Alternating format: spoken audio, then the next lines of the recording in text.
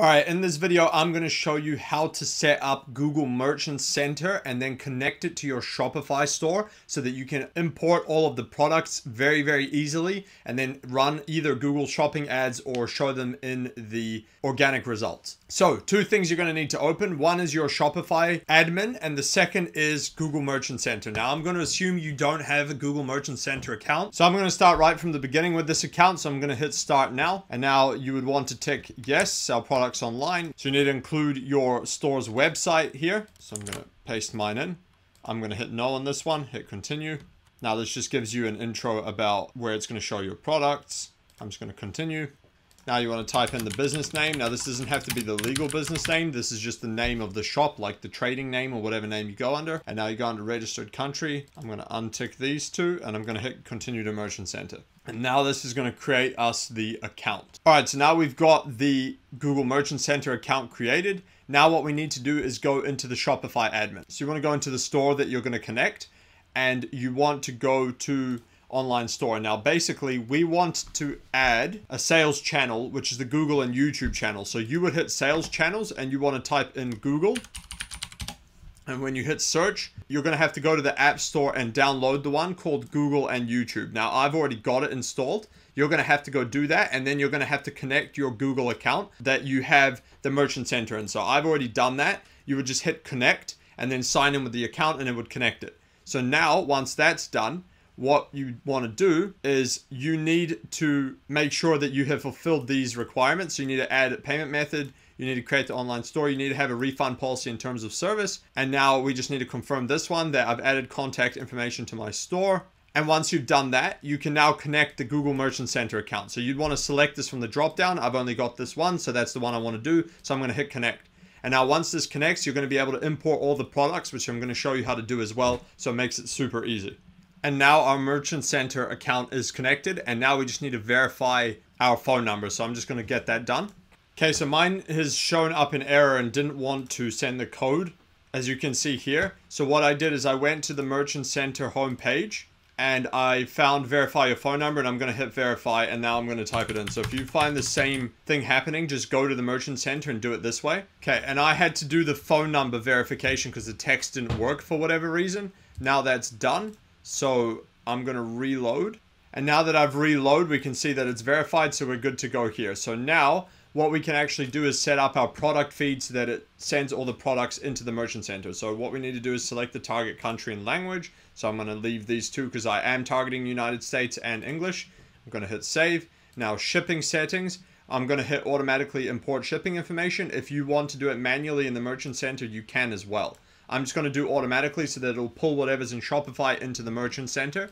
Hit save. Now we already have conversion tracking set up in the previous video. I set that up. So if you want to find out how to do that, you can go watch that video. I'm going to put a link up above that shows you how to set up all the conversion tracking. And now I'm just going to agree to the terms of service and hit complete setup. So now what's going to happen is Google is going to sync my products from my Shopify store to the Merchant Center. So we're going to have to wait a little bit for this to happen. Now you obviously need to have products in Shopify for this to be able to occur. I've got a couple of products I put in just for the example of this. So I'm going to let this sync and then we'll come back when it's done and I'll show you the products in the Merchant Center. All right, so I've waited some time now and now you can see that we've got 3 products and variants under pending and 1 not approved. And if we go into the Merchant Center as well and hit products, we can see that we now actually have our products here listed in the Google Merchant Center and the one not approved, which is test. So these are still under review, so Google's going to review them. However, you can see that the feed is live. Now you can see that all of the information has been pulled from Shopify, the price and all these other things here, the title, the images and everything else. So it's basically everything in here.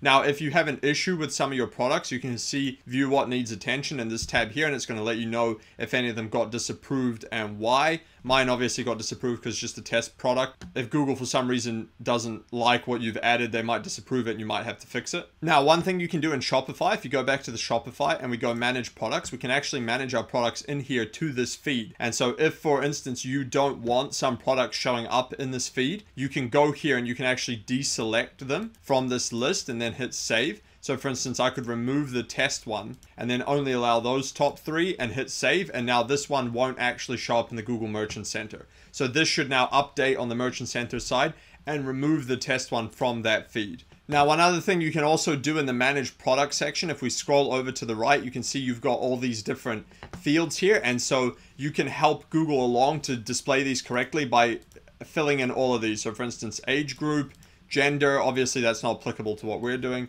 but you can do product category as well. So you would need to find the category and type it in. So you can find a list of these categories. If we go to Google and type in Google merchant product categories, you'll be able to get a list of these, as you can see here. And now you can get an Excel or a plain text version of this. So for instance, you could go to the plain text version and then find it. So for instance, mine are automotive. So I would go down the list, or you could just hit Control F and go automotive. And then I could now select the exact part that I want. So mine is suspension. So I would want to take this and either copy this number or copy the category and put the category in here. So I'm going to just put that in there on these ones and hit save. And so that's just going to help the product display in the correct place. You can also do the condition, all of these are new, and so on. And you could go through and just fill out as many of these fields as you can, which will just help the products display correctly on Google. Now, in the actual products as well, when you're actually in the product and you're publishing it, you can also adjust this. So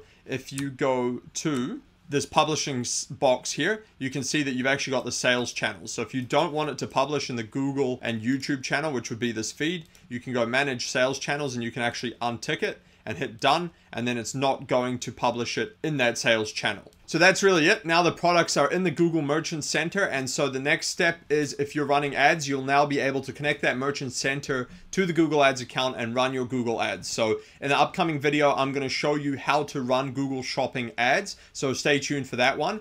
Otherwise, if you'd like me to coach you on how to run profitable Google Ads or SEO for your Shopify store for only $49 a month, go to learndominatemarketing.com. And if you'd like us to run your Google Ads or SEO and help you with all of this for your Shopify store with guaranteed results, go to dominatemarketing.io, book a call with us there.